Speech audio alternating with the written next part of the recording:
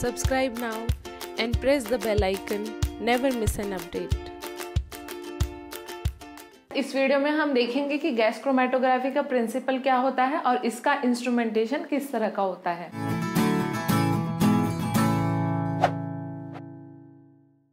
Gas chromatography क्या होती है? क्रोमेटोग्राफी बेसिकली एक सेपरेशन टेक्निक है। अगर हमारे पास कोई मिक्सचर ऑफ कंपोनेंट्स प्रेजेंट है, मींस इसमें अलग अलग तरह के कंपोनेंट्स हैं, जैसे डीएनए, प्रोटीन या फिर डिफरेंट टाइप के केमिकल मॉलिक्यूल्स, तो इस मिक्सचर ऑफ कंपोनेंट से किसी एक कंपोनेंट को सेपरेट करने के लिए लेबोरेटरीज में जो टेक्निक यूज की जाती है उसको क्रोमेटोग्राफी कहते हैं।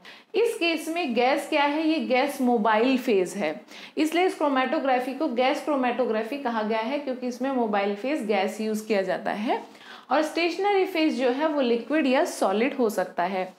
गैस क्रोमेटोग्राफी को वेपर फेज क्रोमेटोग्राफी या गैस लिक्विड पार्टीशन क्रोमेटोग्राफी भी कहा जाता है। अब इसका इंस्ट्रूमेंटेशन किस तरह का होता है और मोबाइल फेज और स्टेशनरी फेज बेसिकली इस क्रोमेटोग्राफी में, इस सेपरेशन में किस तरह से हेल्प करते हैं वो देख लेते हैं। अगर गैस क्रोमेटोग्राफी के इंस्ट्रूमेंटेशन की बात की जाए तो सबसे पहले आता है गैस सिलेंडर, उसके बाद एक बड़ा बॉक्स होता है जिसको बोलते हैं गैस क्रोमेटोग्राफ, होती है एक डिवाइस जिसको डिटेक्टर कहते हैं और डिटेक्टर के साथ ही अटैच होता है कंप्यूटर सिस्टम। तो यहाँ जो गैस होती है वो एज अ मोबाइल फेस काम करती है और वही गैस यहाँ यूज़ की जाती है जो सैंपल के साथ रिएक्ट ना करे। तो इसलिए यहाँ पर ज़्यादातर यूज़ की जाती है हीलियम गैस। हीलियम गैस इसलिए यूज़ करते हैं क्योंकि एक इनर्ट गैस है और इनर्ट गैसेस की प्रॉपर्टी होती है कि वो किसी दूसरी स्पीशी के साथ, दूसरे कंपाउंड के साथ रिएक्ट नहीं करती हैं। और नाइट्रोजन गैस भी यूज़ कर सकते हैं क्योंकि ये अनरिएक्टिव गैसेस होती हैं। तो वो वाली गैस, अल्टीमेटली वो गैस यहाँ यूज़ की जाती है जो दूसरे कंपोनेंट या कंपाउंड के साथ रिएक्ट ना करें, जैसे कि ये मेन कैरेक्टरिस्टिक होता है इनर्ट गैसेस का।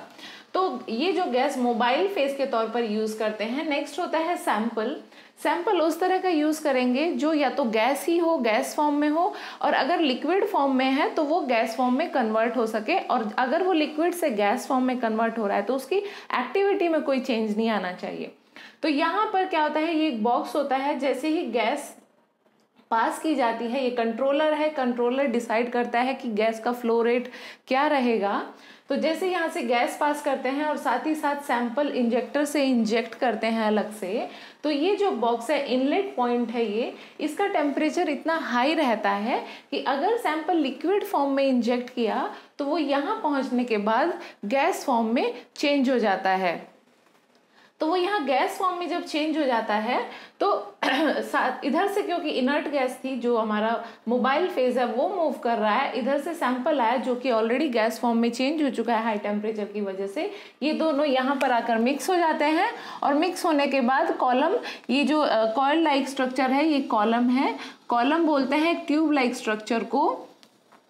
कॉलम ट्यूब लाइक स्ट्रक्चर होता है, बड़ा ट्यूब होता है। इस केस में ये कॉलम स्टेनलेस स्टील या फिर ग्लास का बना होता है और इस कॉलम की लेंथ लगभग 15 to 30 मीटर लॉन्ग होता है ये कॉलम। और इस कॉलम के अंदर जो फेज, स्टेशनरी फेज किसको बोलते हैं? जो कॉलम के अंदर फिल्ड रहता है, वो या तो लिक्विड हो सकता है, स्टेशनरी फेज या तो लिक्विड हो सकता है या सॉलिड हो सकता है।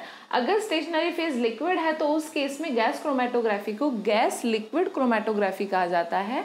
अगर स्टेशनरी फेज सॉलिड है तो इस क्रोमेटोग्राफी को गैस सॉलिड क्रोमेटोग्राफी कहते हैं। तो मोबाइल फेज इस फेज को इसलिए बोला क्योंकि ये सैंपल को हेल्प कर रहा है मूव होने के लिए, इस कॉलम के ऊपर मूव होने के लिए ये गैस सैंपल को हेल्प करती है। तो इसलिए क्योंकि ये हेल्प कर रहा है मूवमेंट में, इसलिए इस गैस को, इस फेज को मोबाइल फेज कहते हैं और इनर्ट गैसेस यहाँ मोबाइल फेज के तौर पर ज़्यादातर यूज़ की जाती हैं।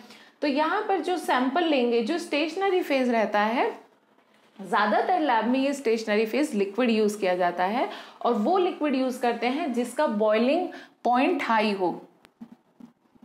हाई बॉइलिंग पॉइंट वाला liquid as a stationary phase इसलिए यूज़ किया जाता है क्योंकि ये जो बॉक्स है ये ओवन है, ओवन का टेम्परेचर बहुत ज़्यादा रहता है। ये बॉक्स इस ओवन का टेम्परेचर बहुत ज़्यादा होने की वजह से वही स्टेशनरी फेज यहाँ सूटेबल रहेगा जो इस हाई टेम्परेचर पर स्टेबल रहे। तो जैसे सिलिकॉन ग्रीस एक लिक्विड फॉर्म में होता है, वो ज़्यादातर लैब्स में as a liquid phase use किया जाता है, लिक्विड स्टेशनरी फेज। उसके बाद क्या होता है, सैंपल गैस के साथ मिक्स होकर कॉलम के ऊपर मूव करेगा। कॉलम के अंदर लिक्विड सॉल्यूशन फिल्ड है जिसको हम स्टेशनरी फेज बोल रहे हैं। तो अब कॉलम में क्या हो रहा है, क्या एक्टिविटी हो रही है, उसको वो देखते हैं। अगर कॉलम के एक पार्ट को जूम करके देखते हैं यहाँ पर, तो कॉलम के अंदर किस तरह की एक्टिविटी चल रही है। तो जो सैंपल के मॉलिक्यूल गैस के साथ यहाँ से आ रहे हैं, तो इस कॉलम पर सैंपल प्लस मोबाइल फेज जब इससे पास होता है, तो वो मॉलिक्यूल जिनका बॉइलिंग पॉइंट कम है वो मॉलिक्यूल फास्ट मूव करेंगे कॉलम से। तो वो वाले मॉलिक्यूल जिनका बॉइलिंग पॉइंट कम है वो इस कॉलम से फास्ट मूव करेंगे, और जैसे ही वो मूव करके यहाँ से एग्जिट करेंगे, कॉलम से एग्जिट करने का जो कॉलम से बाहर आता है प्रोडक्ट, उसको बोलते हैं इल्यूट। जो चीज कॉलम से पास आउट होके आती है, तो यहाँ से जो फर्स्ट इल्यूट आया वो डिटेक्टर डिटेक्ट करेगा और साथ ही साथ सिग्नल सेंड कर देता है कंप्यूटर को। तो जो फर्स्ट पीक जनरेट होकर आती है कंप्यूटर पर, वो उस मॉलिक्यूल की होगी जिसका बॉइलिंग पॉइंट कम होगा। उसके बाद आते हैं जो मॉलिक्यूल थे जिनका बॉइलिंग पॉइंट ज्यादा है, वो स्लो स्पीड से मूव कर रहे हैं, कॉलम के अंदर स्लो मूव कर रहे हैं, और वो धीरे धीरे क्योंकि मूव करेंगे तो वो डिटेक्टर के पास बाद में पहुंचेंगे। डिटेक्टर डिटेक्ट करेगा उन मॉलिक्यूल्स को, और सेकेंड पीक प्रोबेबली उन मॉलिक्यूल्स की बन के आती है जिनका बॉइलिंग पॉइंट हाई है।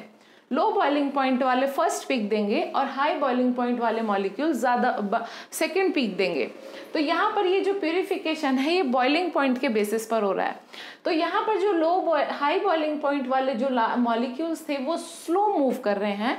इस केस में मूवमेंट का प्रोसेस ज़्यादा फास्ट करने के लिए क्या किया जाता है, कुछ केसेस में ओवन के टेम्परेचर को चेंज किया जाता है। जैसे ओवन मैक्सिमम टेम्परेचर 300 डिग्री होता है इसका, या कुछ केसेस में थोड़ा ज़्यादा या थोड़ा कम भी हो सकता है। तो ड्यूरिंग प्रोसेस जब ये क्रोमेटोग्राफी रन हो रही है, उस केस में जो हाई बॉइलिंग पॉइंट वाले मॉलिक्यूल हैं उनका मूवमेंट फास्ट हो, तो ओवन के टेम्परेचर को चेंज करते हैं ताकि ये इल्यूट हो जाए, इजीली इल्यूट हो सके हाई बॉइलिंग पॉइंट वाले मॉलिक्यूल। तो उस प्रोसेस को बोलते हैं टेम्परेचर प्रोग्रामिंग। टेम्परेचर प्रोग्रामिंग कि ओवन का टेम्परेचर चेंज किया ताकि हाई बॉइलिंग पॉइंट वाले मॉलिक्यूल इजीली पास हो सके। पहले लो बॉइलिंग पॉइंट वाले इजीली पास हो गए, लेकिन हाई बॉइलिंग पॉइंट वाले मॉलिक्यूल को इजी पास कराने के लिए टेम्परेचर चेंज किया और उस प्रोसेस को बोला टेम्परेचर प्रोग्रामिंग। अगर दोनों कंपोनेंट्स का बॉइलिंग पॉइंट सेम है तो उस केस में साइज मैटर करता है, क्योंकि ये प्यूरिफिकेशन डिफरेंट फैक्टर्स पर मैटर करता है।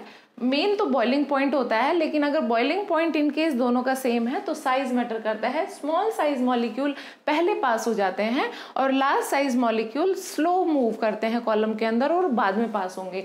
तो ये जो फर्स्ट पीक जनरेट होके आई ये बता सकती है कि जो फर्स्ट पीक है वो लो बॉइलिंग पॉइंट और स्मॉल इन साइज मॉलिक्यूल हो सकता है, और जो सेकेंड पीक है उसका बॉइलिंग पॉइंट हाई है और शायद और साइज में लार्ज है वो। तो इस तरह से डिटेक्टर ने सिग्नल डिटेक्ट किया और कंप्यूटर पर ग्राफ बन के आया। अब ये जो ग्राफ होता है ये किस तरीके का दिखता है, इसके एक्स एक्सिस पर होता है टाइम, वाई एक्सिस पर होता है इंटेंसिटी कि कितना कॉन्सेंट्रेशन रहा मॉलिक्यूल का जो हिट किए डिटेक्टर को। टाइम होता है रिटेंशन टाइम। रिटेंशन टाइम बोलते हैं कि जो मॉलिक्यूल था वो कॉलम के अंदर कितने टाइम तक स्टे किया, उसने कितना टाइम लिया कॉलम से बाहर आने के लिए, तो होता है रिटेंशन टाइम। तो मींस ये जो फर्स्ट पीक जनरेट हुई ये वो मॉलिक्यूल हैं जो कॉलम के अंदर कम टाइम स्टे किए, और लास्ट पीक जो आई वो मॉलिक्यूल्स की पीक है जो कॉलम के अंदर थोड़ा ज़्यादा टाइम स्टे किए। तो रिटेंशन टाइम के बेसिस पर एक रेफरेंस लिस्ट होती है जिसमें डिफरेंट कंपोनेंट्स के नाम होते हैं और उनका रिटेंशन टाइम गिवन होता है। तो इस ग्राफ के बेसिस पर, इस ग्राफ से ये कैलकुलेट करते हैं कि अगर ये इस रिटेंशन टाइम पर आ रहा है तो प्रोबेबली ये मॉलिक्यूल हो सकता है या ये गैस हो सकती है, क्योंकि उस रेफरेंस लिस्ट से वो रिटेंशन टाइम मैच करके उस कंपोनेंट का पता किया जा सकता है। लेकिन फिर भी इस केस में गैस क्रोमैटोग्राफी की आइडेंटिटी उतना श्योर नहीं होती है। ये प्योरिफिकेशन प्रॉपरली हो और अच्छे से हो तो यहाँ पर डिटेक्टर भी बहुत डिफरेंट तरीके के होते हैं। तो यहाँ detector mass spectroscopy as a detector use की जा सकती है ताकि गैस क्रोमैटोग्राफी का प्यूरिफिकेशन प्रॉपरली हो और जो आउटकम आए उससे प्रॉपरली इंटरप्रिटेट किया जा सके कि कौन से मॉलिक्यूल इस सैंपल में प्रेजेंट थे। तो यहाँ पे mass spectroscopy as a detector जब यूज करते हैं तो इस फुल इंस्ट्रूमेंट को gas chromatography mass spectroscopy GCMS बोला जाता है। Gas chromatography mass spectroscopy. अब मास स्पेक्ट्रोस्कोपी कैसे यहाँ एज अ डिटेक्टर काम करती है, उसका क्या प्रिंसिपल है, वो हम दूसरे वीडियो में देखेंगे। लेकिन यहाँ पे क्या हुआ, एक बार वापस से रिवाइज करते हैं कि गैस यूज की जो कि इनर्ट गैस थी, जो रिएक्ट नहीं करती है स्पीशीज के साथ, उसको मोबाइल फेज बोलते हैं। वो सैंपल के साथ मिक्स होके कॉलम के ऊपर रन हुआ sample plus mobile phase. Column जो होता है उसमें दो तरीके का मटेरियल फील्ड हो सकता है, लिक्विड या फिर सॉलिड स्टेशनरी फेज हो सकता है। कॉलम के ऊपर से मॉलिक्यूल्स की जो फ्लो रेट है वो डिपेंड करता है बॉइलिंग पॉइंट पर। लो बॉइलिंग पॉइंट मॉलिक्यूल पहले पास आउट हो जाते हैं, हाई बॉइलिंग पॉइंट मॉलिक्यूल बाद में पास आउट होते हैं। तो मींस गैस क्रोमैटोग्राफी प्यूरिफाई कर रही है on the basis of boiling point या फिर कितना वॉलेटाइल है कंपोनेंट। उसके बाद ये डिटेक्टर इनको डिटेक्ट करता है। डिटेक्टर डिफरेंट टाइप के होते हैं और डिटेक्टर डिटेक्ट करने के बाद सिग्नल कंप्यूटर को सेंड करता है, जहाँ से ग्राफ जनरेट होकर आता है और ग्राफ से रिटेंशन टाइम का पता किया जा सकता है। रिटेंशन टाइम जो रेफरेंस लिस्ट है उससे मैच करके कंपोनेंट का पता किया जा सकता है कि ये कंपोनेंट हो सकता है। गैस क्रोमैटोग्राफी के साथ साथ डिटेक्टर के फॉर्म में मास स्पेक्ट्रोस्कोपी यूज की जाती है ताकि जो प्रोडक्ट जो प्योरीफाई होकर कंपोनेंट आया उसकी प्रॉपर आइडेंटिटी और प्योरिफिकेशन प्रॉपर हो, तो उसको श्योर करने के लिए यहाँ पर मास स्पेक्ट्रोस्कोपी आजकल ज्यादातर यूज की जाती है। तो GCMS जिसको बोलते हैं combinedly, gas chromatography mass spectroscopy. तो नेक्स्ट वीडियो में देखेंगे मास स्पेक्ट्रोस्कोपी क्या है। आई होप कि आपको क्लियर रहा होगा। अगर आपको कोई डाउट है तो आप मुझे कमेंट सेक्शन में पूछ सकते हैं।